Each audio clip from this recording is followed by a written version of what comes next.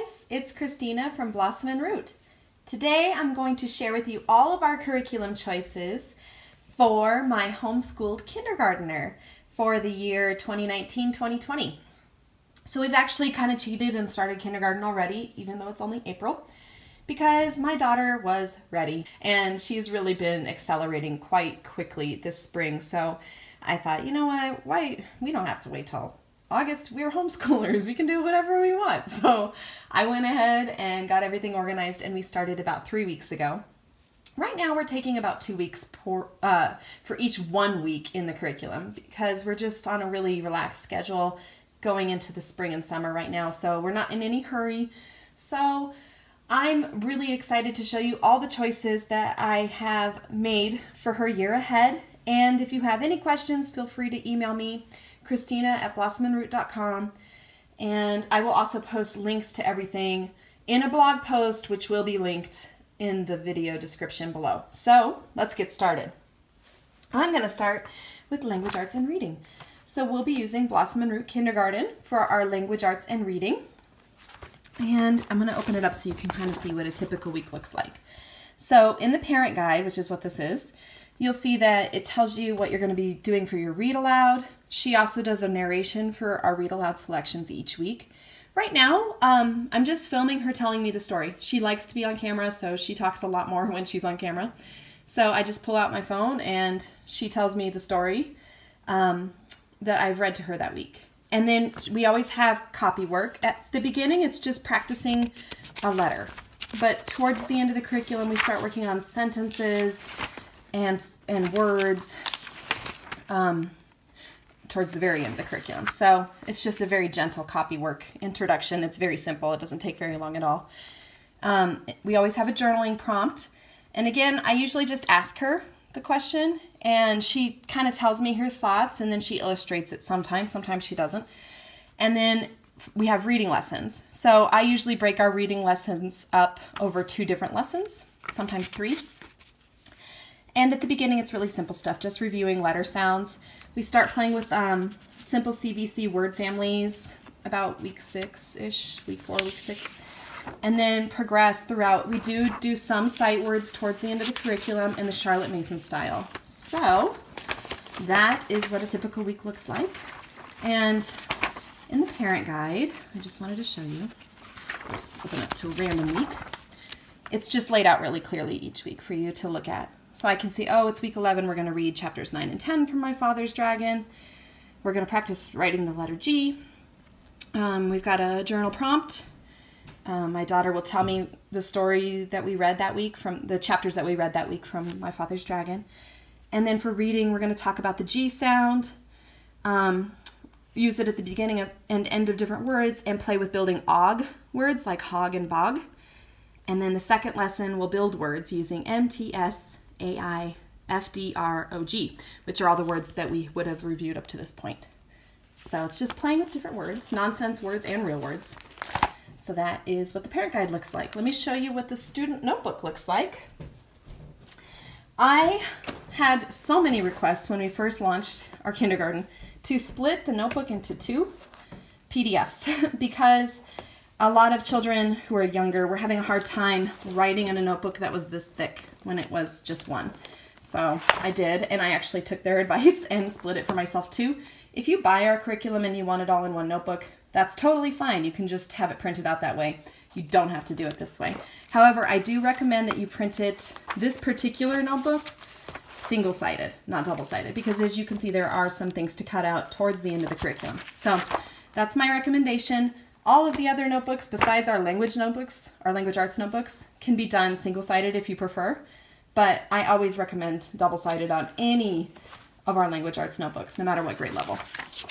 So we've already started, so I'll show you the first week of the curriculum in the notebook. So first we do our copy work, and we keep it really simple. So we keep it very short and sweet in Blossom and Root Kindergarten. My daughter will trace the letter a couple times. She also likes to do this with marker. And then she will make her very best letter once. And in the case of the little A, she did it twice because she didn't like her first one. So it's just one time.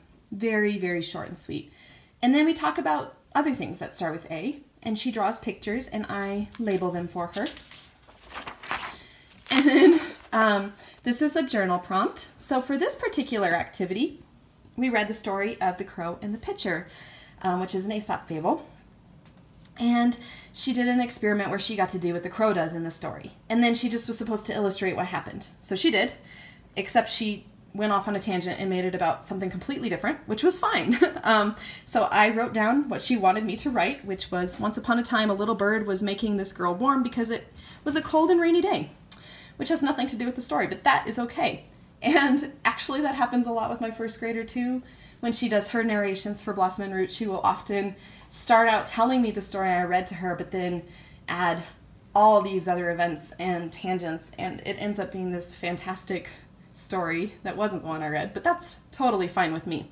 So until about the 2nd or 3rd grade level, I will be helping them with their dictation. So they'll tell me what they want me to write and I'll write it down for them, because I want the emphasis to be on creativity and thought and processing the story, not on handwriting, grammar, you know, worrying about spelling or anything else. Because think how much this would be limited if I had my daughter writing it. She doesn't know how to write anything yet, so what would she be? She would be so frustrated. We skipped the narration that week because it was our first week, so I will go to her narration for this one. So this is for The Lion and the Mouse. She drew her favorite part of the story, and then she told me what happened in the story, and I wrote her words down. So that's it. It's really short and sweet and simple. Towards the 2nd part of the year, we start doing more, a little bit more. During that, let me see if I can find it. Yeah, so for this example, we have the sentence, I am going to the moon, from Little Bear. And I would cut out all of these word cards for her. You collect them over time, so they're not always on each week. And she would figure out how to form the sentence, I am going to the moon. So it goes into detail about that in the parent guide, but I just wanted you to see that it does get a little bit more difficult towards the end of the year, but it's still very, very gentle in this kindergarten year. All right, the next thing I want to do is walk you through the different books that we use with Blossom and Root Kindergarten's Language Arts program. So we begin with Aesop's Fables, and you can use any version that you would like. I think you can actually find all of these online for free, just to read online, but I wanted to have a real book, and I wanted one with illustrations. So I have actually bought, I think this is our 4th collection of Aesop's Fables, because I just didn't like any of the other ones very much. But this one is great, because they kind of expand on the stories a little bit, and the pictures are so pretty. Look at that, that's gorgeous. So during our Aesop's Fables unit, we read 2 per week. And as I said, we actually are breaking our each week up into 2 weeks anyway, so we just read one of them a week. But as you can see, this version is especially beautiful. And the stories are just a little bit longer than the original tales, which is nice because those are just really, really short. And I like to expand on them a little bit. So that is the book that we're using for our Aesop's Fables. And then, these aren't necessarily in order that we do them in kindergarten. I just pulled them to show you guys. But we do My Father's Dragon. I didn't know about this book until I went to write our kindergarten curriculum. I had never heard of it before, and it is wonderful. It is such a sweet story. It's actually part of a trilogy, and we have read all 3 of them now because of finding this for the kindergarten curriculum. But it's about this little boy who goes on an adventure to free a dragon from slavery. And it's just a fantastic story with so many good messages in it. So we read this book throughout several weeks. I can't remember how many weeks we take to read it, but I think we read 2 chapters per day, or per week. And then we have Winnie the Pooh, a classic. We love this book so much. I think I picked this copy up at a used bookstore. But it's just, you guys are all familiar with Winnie the Pooh. So I won't go into a great amount of detail here. But we also split this up. We either do 1 or 2 of the stories per week. I can't remember. But we take our time. We've got The Bears on Hemlock Mountain, which is a story we read toward the end of the year. This is another great one that I didn't know about until I was looking for books for our kindergarten level. And it's just wonderful. It's about a little boy and his family living on this snowy, wintry mountainside. So it's a great story. It's a very short read, but we split it up over several weeks anyway. And then, of course, the Velveteen Rabbit. This is a favorite of mine from my own childhood, as I'm sure many of you can relate. I got this one from Thrift Books. And I know they have a lot of illustrated versions. This one has some pictures. But this is the version that I had when I was little, so I wanted the same version for my daughters. And that one, again, we split up over several weeks. We have Little Bear. And some of these are read-alouds, and they are part of the reading curriculum. So Little Bear is one of those. We practice sentences and words from Little Bear toward the end of the year. And you guys are probably familiar with Little Bear, but it's just such a sweet story. We have got Amelia Bedelia, which is one of the ones we also use for both a read-aloud and a reading lesson. And these are really easy to find used too, and at the library. I think every single one of these would be very easy to find, used, or at your local library. We have Bread and Jam for Francis, which is one of my favorites from when I was little, and it's one of my daughter's favorites. We actually have this in Early Years Volume 2 and Kindergarten. That was at the request of my oldest daughter, because she wanted a familiar friend when she started kindergarten. That's what she said. So it's just a really sweet story. All of the Francis stories are very sweet. We have the Frog and Toad books. I think the two that we use this year are Frog and Toad All Year and Frog and Toad Are Friends.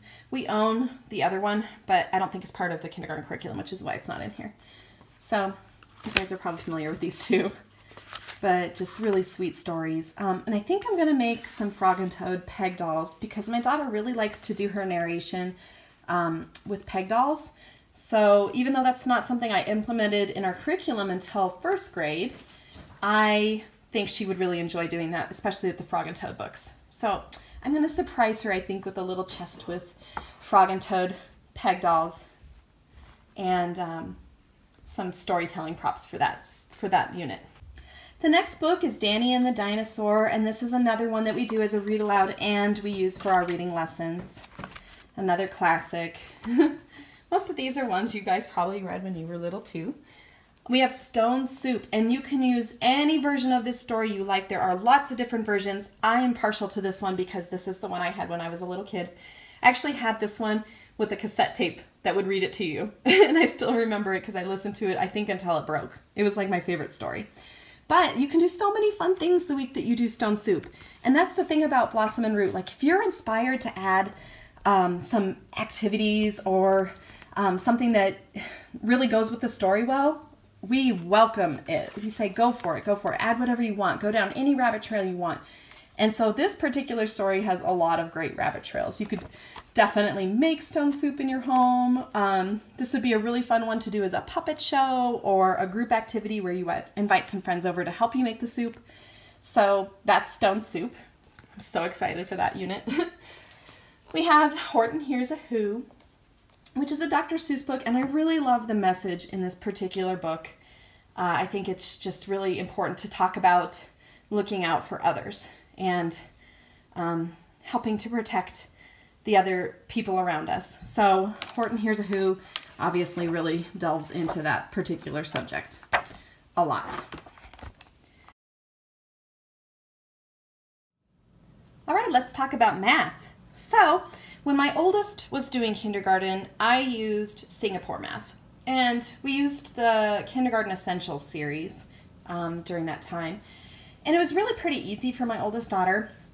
It's a very gentle introduction to math with the Singapore style. The second guide, which I think they call just B, was a bit harder, so we sped through the first one probably in about 7 weeks, I would say, and then spent the whole rest of the year on the second one. And my oldest has been using Singapore for ever since then. But I discovered Wild Math last year when she was in first grade, and we used the first grade level of Wild Math to supplement Singapore. And I loved it so much. I thought it was such a better fit for our homeschool. It really suited our learning style and our teaching style and our homeschooling style so much better.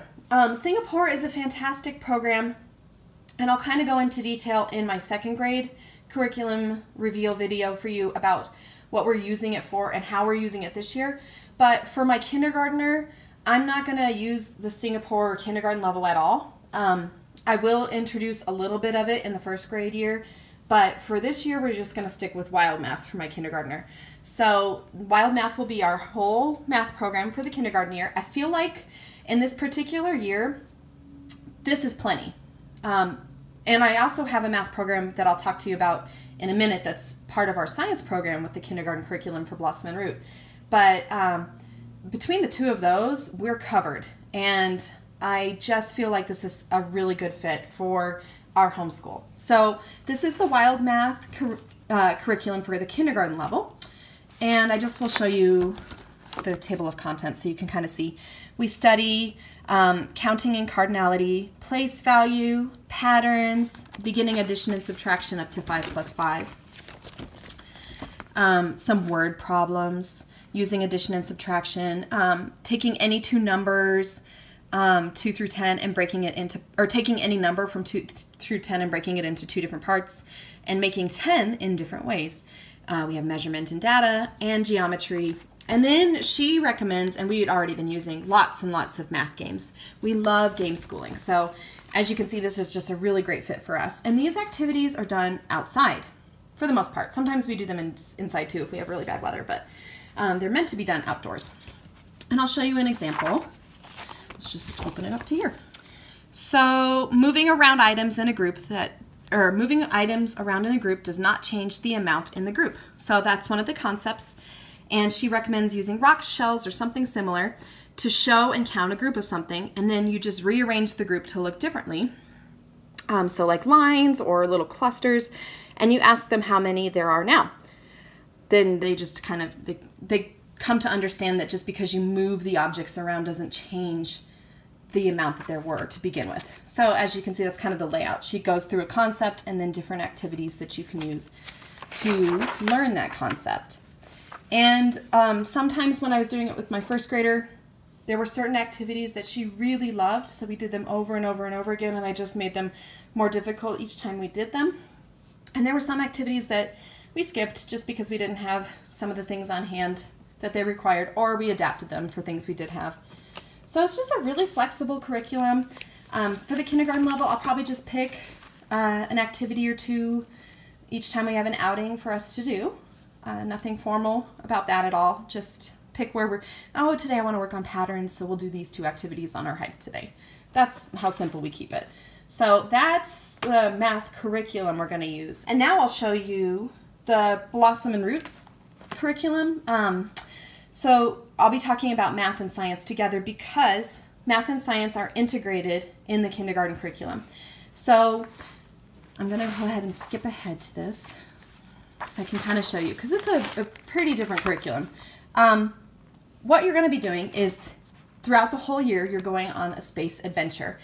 And instead of saying, okay, well, day 1, you're going to talk about this, and day 2, you're going to talk about that, we do it in the form of letters from ground control. So the letters are written to your child, who is the captain. And each week, ground control gives them another assignment to do. And it's through this whole story of your child visiting someone named Zula, who has written to them from another planet outside of our solar system. And Zula is doing a school project at her school and wants to know all about Earth and life on Earth and our specific solar system. So during your child's preparation and journey to go see Zula, they are preparing stuff to help her with her school project. And so we cover things like the requirements for life, what living things need, what you'll need to take care of your body over a long trip, things like good nutrition and adequate sleep and exercise and things like that. And, of course, the bulk of the year is spent learning all about our solar system. So it's a really flexible science curriculum. You can use whatever resources you have on hand as you're learning about each thing. For example, the week that you learn about the planet Saturn, you can get books about Saturn from the library, you can watch documentaries about Saturn or YouTube videos about Saturn, or you can use whatever resource you want to explore that. You can visit the planetarium, anything you like. So it's very open-ended. You can spend as much or as little time on each prompt as you want. It's only 1 prompt per week, so you can do everything in 1 day. You can do it over 2 days, which is what we do, or you can do it just 1 day a week. So that's what that looks like. And it's a really, really fun science curriculum. And it also integrates math, which was my point.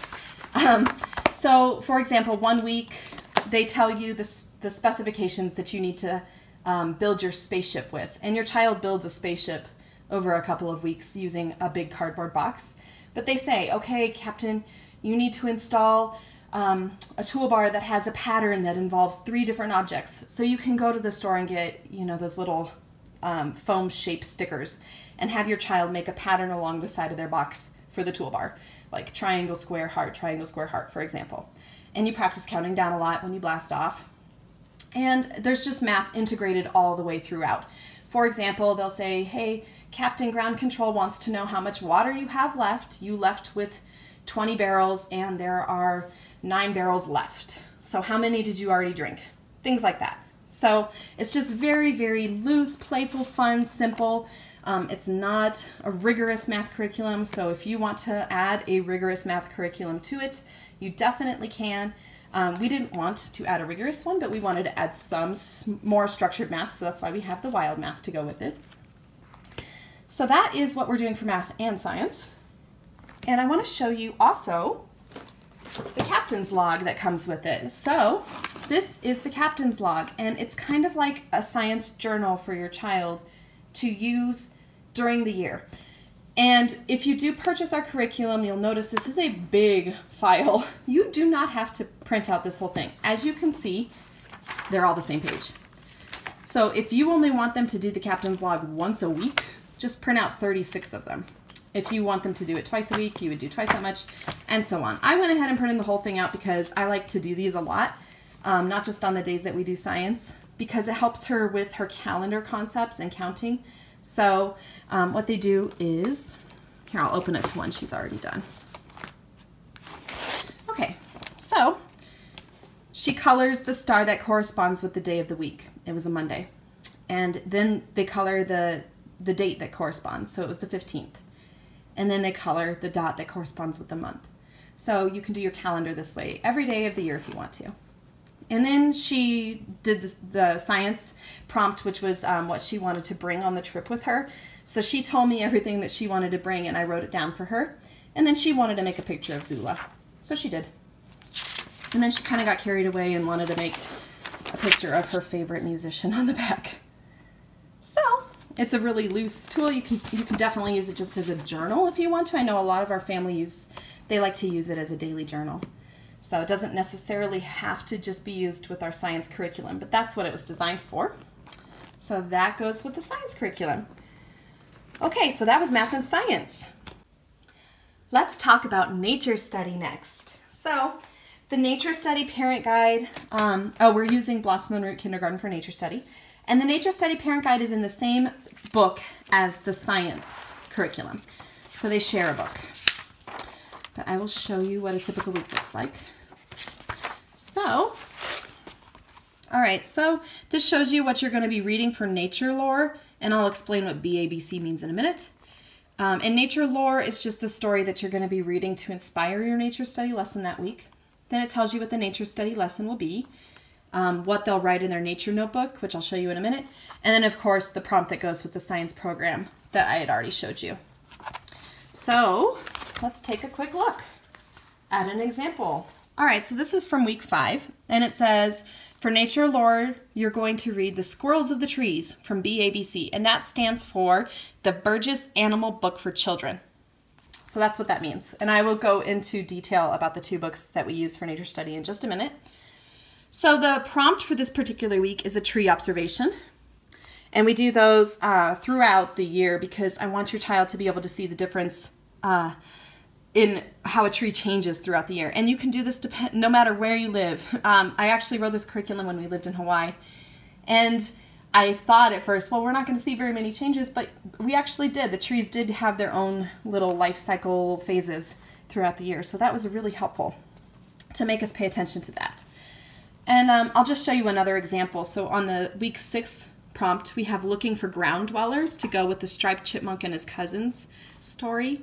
And it says, this week we will observe for ground dwellers in our outdoor classroom, which is any outdoor area you use for nature study. While you explore your classroom, ask your child why an animal like might like to live underground. Remind them of the stories you have read so far in nature lore. Why do some of the forest animals in the story live underground? What are their homes like? How does living underground protect them from predators? Look around your outdoor classroom. Do you see any signs of ground dwellers? Holes in the ground or against the base of trees, holes or tunnels in mounded up soil? See if you can find any ground dweller homes. Once you return home, you can also look up more information about ground dwellers in your area using a field guide or the internet. And then for their nature notebook, which I'll show you in a minute, they design an underground home. So that's what a typical week of nature study looks like. Let me show you what the notebook looks like.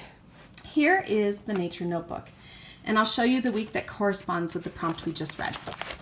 So they're usually mostly just space for your child to color or draw. This one is for the underground home I just read to you. So they would design like a tunnel that goes down and then their underground home. That's it. It's really simple. Now some weeks you have, let's look at the tree observation one. So you have these, for any week that's a tree observation week, you have the same tree log page. And you ask your child what they see, what they hear, what they smell, what they feel. Again, I recommend writing their words for them at this level so that they're not hindered by what they know how to write yet and their comfort zone. So they'll be more focused on the actual assignment. And then they can draw a picture of their tree, or if your child doesn't like to draw in color, you can always just take a picture of the tree, like a photograph, and paste it in here. And then same thing with a leaf or a needle. You can either draw it or paste it. Kind of small for a real leaf, but you can do it if you want to. Or take a picture of it, of course. So that's what that would look like. And then we do have a lot of weeks where they pick an animal. So the Burgess Animal Book for Children covers multiple animals in each chapter. When we do weeks where we're studying different animals, your child chooses one. In this particular week, they've got a choice between squirrel, chipmunk, and woodchuck. And they choose an animal, they color in the dot that goes with it, and then they can either draw a picture of the animal or find one on the internet to print out and paste. And then you make notes about what you guys learn about that animal together. So you'll read to them about the animal using a nature guide or the internet. And then whatever you learned, ask your child to tell you what they want you to write down, and then you just write down what they want to remember. So you're kind of just helping them with the recording part. So that's what the nature notebook looks like. It's, again, mostly just space for them to record what they see and observe. In the second part of the year, instead of a tree log, you do a bean log. So you're growing beans and seeing how they grow. So let's look at the two books that we use for nature study. We've got the Burgess Animal Book for Children by Thornton Burgess. And if you're familiar with him, he wrote tons of gorgeous living books about nature and animals and birds for children. So these are just stories. They're a bit longer than, say, the Among the People series, or they read a bit longer. To me, they do. So we usually break them up over multiple readings, and I give my daughter Play-Doh and stuff to play with while we read it because she's kind of squiggly. So that's what it looks like. You can get all of these online for free at the Baldwin Project, but I don't like to read off a screen, so I just ordered this particular book off Amazon. But there's a lot of different versions of it. And then the other book we use is Seed Babies. And this is another wonderful living book. It doesn't just talk about plant seeds, it talks about eggs too. And different animals that lay eggs and how an egg and a seed are similar. Let's see if I can show you. So it talks about bumblebees, frogs, the life cycle of a frog is in here, and other kinds of eggs. And again, we'll probably end up splitting these readings up over multiple sessions because they're a little longer for my younger one. And I like to give her things to do with her hands while I read. But they just also inspire the nature study prompts in the curriculum. So those are the two books we use for nature study in kindergarten. Okay, the next thing I want to share with you guys is our plan for fine arts and then also history and geography. Those are all three in the same parent guide. Again, we're using Blossom and Root Kindergarten for all three of those topics. And I'll start with fine arts. So I'll show you another example of a week, a typical week. So this has both subjects in the beginning of the parent guide laid out for you. So you can see what you do for picture study is Picasso, the old guitarist. The composer you're listening to is Tchaikovsky. And with our kindergarten curriculum, this is kind of a more classic approach to picture study and composer study. You'll study one artist's works for 9 weeks at a time and one composer's works for 9 weeks at a time. And then there's always a corresponding art project that goes with the picture study. So the week that we do the old guitarist, there'll be free painting with shades of blue. If you're familiar with that picture or that painting, it's almost all in blues. And then for history and geography, you'll be doing the history of your family, the world events that happened when your mom was born. So I'll show you what that means when I show you the student notebook a little bit more. But I just wanted to show you a typical week of art. So in week 1, you're going to study Impression Sunrise by Monet, because Monet is the artist you study for the first 9 weeks. And after you've done the picture study, and the parent guide does tell you how to do that in detail, but once you've completed the picture study, you're going to do this art project that's laid out. So in this particular week, you do a warm color sunset and a cool gosh, I can't talk, and a cool color sunset. And each week there's just similar, like we do dab painting in one. Let's see what we do on week 24. So week 24 is Knife and Fruit in Front of Window by Diego Rivera. And then you're going to paint a view from a window with the foreground included. So if I were to paint my window right now, I would paint the seedlings that are sitting in the windowsill and then the view outside beyond it. So you have the detailed list of what you'll need, detailed instructions to read to your child. And these are really simple. I don't like things that make me go out and do a lot of shopping because I hate shopping so much, except books.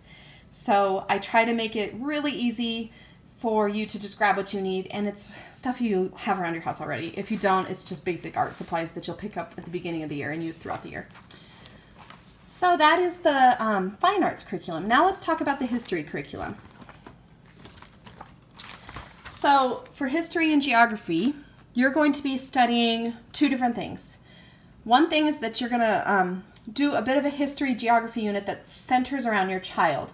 So it starts with your child and their birth and what happened and how they got their name and what was going on in the world when they were born. And then it moves outward. So then it goes to the parents of the child and then the grandparents of the child. And then you move into your neighborhood, your city, your state, or your district, the country you live in, and then the world. So we also include time for you to study various local heroes and world heroes. And I left that open on purpose. I do give suggestions for which heroes to maybe learn about, but that is a really personal decision for each family to make based on the values that they emphasize in their own homeschool. So I haven't decided who we're going to study with my youngest, but it just tells you what to focus on each week. And the student notebook will show you a little bit more of what that looks like. And then you also are going to study the history and geography concerned with each of the artists and each of the composers that you study. So you'll learn about where Monet lived, or Diego Rivera lived, or the other 2 artists, and all 4 composers, where they lived, what the name of their country was, what they looked like, things like that. And again, your child can either draw pictures of those things, or you can print them off the internet and cut them out and paste them. It's totally up to you. I know some children just really don't like to draw in color, so why make them? The point is to retain the information, not to have a drawing lesson. So always feel free to adapt the curriculum to your child. So this is the history and geography notebook that goes with it. I'll just show you an example. So on week 11, it's the history of my family. This says a movie my mom loved as a kid. So you would sit down, the mom and the kid together, and mom would tell their child about their favorite movie when they were little. And then the child could either draw a picture, or again, you can just find a picture of the movie poster online and paste it there. And then a song my mom loved as a kid. So it's just giving you a chance to connect with your child and talk about the history of your family as a foundation for history in the elementary years. And then this one says the history of my family, my dad. So this is my dad. Again, you can draw a picture or paste one in. His name is, how he got his name. So the story of how he got his name. So that's what the history and geography curriculum looks like for your child's history. And then let's see, some things that make my country special. Okay, so this is a page for one of the hero studies. One of my country's heroes. Their name was, what did this hero do that was important? And here is a picture of one great thing they did. So again, your family chooses which heroes you want to study. And you can spread those out throughout the year. You don't have to do them in the order we suggest in the parent guide. So if it's relevant to a specific celebration day, for example, you can definitely do it during that time instead. Okay, so then we'll just look at Edward Hopper. He's one of the artists. So all the artists have a page like this where it you put a picture of the artist here. It says where they were from. You can glue a picture or a map right here. And then your child's favorite painting that they made out of the 9 paintings that you study. So that's what that looks like. And they have a similar page for composer study. So that is the history, geography, and fine arts curriculum for Blossom and Root that we'll be doing with my kindergartner. All right, let's wrap up with the music curriculum I've chosen for my daughter, and then a couple of extras that we're going to be adding in. So one of the things my youngest declared was that she wanted to learn guitar. We happened to get this awesome curriculum written by Corey Klaus. He sent us this curriculum to review over the years, so it just worked out perfectly. And I'm a little nervous because I don't know how to play guitar, so we'll see. I'm hoping that this book will not only teach her, but will also teach me. But this is a really kid-friendly book. It goes nice and slow. You start with the basics of the parts of the guitar, reading basic notes. You know, it's got all these coloring pages if your child likes to color. Mine doesn't really like to color, so she'll probably just like to learn and then move on. But it teaches you picking technique and the notes on the guitar and how to read music. I mean, it gets pretty in-depth. I don't think we'll probably get through this whole curriculum in 1 year because it's really big and it covers a lot. Like, this actually gets to be pretty good advanced stuff toward the end, which is awesome because it means I don't have to go look for another resource. I think that if your child picked this up and did the whole thing, they would go from not knowing how to play guitar to knowing how to play a lot, all in this one book. So that's probably going to last us a few years. But I'm really excited about it because it's something she really wants to learn. I really want to learn too, so that's cool that I got a hold of this. And I will definitely post reviews once we get into the program and get a feel for how it's working for Bryce. So I just need to find a guitar that's her size, that's not a ukulele. Every time I go to a music store, they try to sell me a ukulele, and I'm like, no, I need a 6-string guitar. So still working on that. Another music curriculum we'll be doing this year with both my daughters is called Legends of the Staff of Music. And it's a fantastic Waldorf-inspired program that is hosted online, but you can get printed out copies of it if you want to. And I haven't had a lot of time to really dig into it, but we're going to be doing the primer level, which is called Foundations of Music. So I'll post reviews once we get into the program, just like with the guitar curriculum, and let you guys know how we're liking it. But I suspect strongly that we are going to be very much in love with this program. And then the last piece for our music curriculum is we're going to do Squilt's Meet the Instruments series. She's got a bingo game and some memory cards and stuff, so I'm going to order those and get them printed out. But we love Squilt. We've used them for a couple years now for different things. Last year we did the Baroque era's curriculum. We didn't finish it, but we did a lot of it, and we really, really loved it. That's the last thing we'll be using for music. And then we have a few extras. We've got the whole family rhythms. I went ahead and ordered the printed out guides because I really just wanted to have them. They can be used year after year after year. I know they're designed for children, I think under 6, but even my oldest daughter loves all these activities, and I suspect she will for some years to go still. So I just went ahead and ordered them. But it's just, they've got like a weekly theme. Let me open it. So, okay, this was the week we just did. So this was Turtles, and she always does like a finger game for the week or a poem for the week, and then a story. And an inspired hike. We have so much nature study going on, we usually don't do the inspired hike. But she always includes like a recipe to go with it, and my youngest really loves to bake, so this week we did make the turtle-shaped buns, and they were so beautiful and delicious, and she really loved doing that. And she always has a prompt for wet on wet painting, which we love to do too. We don't do it every week, but hopefully with these guides we'll remember to. And that's kind of why I ordered them, is to help me keep a rhythm, especially for my youngest daughter in this kindergarten year, where we do certain things on certain days and she comes to look forward to them and expect them. And then she always has a little craft that you can do each week as well. And then the last thing is that she recommends the beeswax modeling. But they're just beautiful guides. It just helps me remember to keep a rhythm for our day. And you can do them year after year after year. Your children will look forward to them. They're just lovely activities. And then the other fantastic, beautiful resource that I want to use throughout the whole year are the Rooted Childhood monthly collections. So we did, I think, 3 months of these this year so far, and we absolutely loved every moment of it. These guides are just full of great activities to do with your children. We definitely don't do everything in them, but that's okay because we plan to do them year after year after year. And each year we'll do activities that we've already done and ones that we haven't. So I need to get these bound still. I want to bind them all together. But she always includes like a little introduction and a theme for the month. This particular month we talked a lot about the moon and the lunar cycle. She also includes gorgeous stories, and I like her stories a lot. My daughters really loved the Sea Babies blanket. And then she also has the Star Dollars from this January one. She always includes poetry, which is wonderful, and recommended books to put in your book basket, and music and finger plays.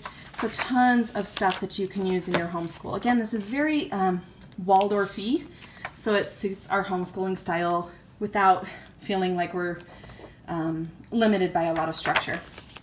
And we love, love, love our Rooted Childhood guides so much. Again, I'm going to take all of them and just get them bound into one big volume to keep on our shelf. This was the first year that she released each collection, so once we have all of them, I'm going to bind them all together and keep it on the shelf. So between the Whole Family Rhythms, which is more of just like a steady hum of things that you do each week, and then these Rooted Childhood guides, which are more like really gorgeous projects that you can actually use in your home, and more recipes and more poetry. These are just fantastic, you guys. If you have not checked out Rooted Childhood, I highly recommend you do. They will enhance and enrich any homeschool, no matter what your style of homeschooling is. And they're just absolutely gorgeous. And for me, I like pretty materials, so I am like a sucker for them. I order pretty materials that I do not need sometimes just because they're so pretty. But this is both pretty and functional, so I highly recommend those. So that is our homeschool year for kindergarten. I hope this was helpful for you guys. Please feel free to email me again if you have any questions.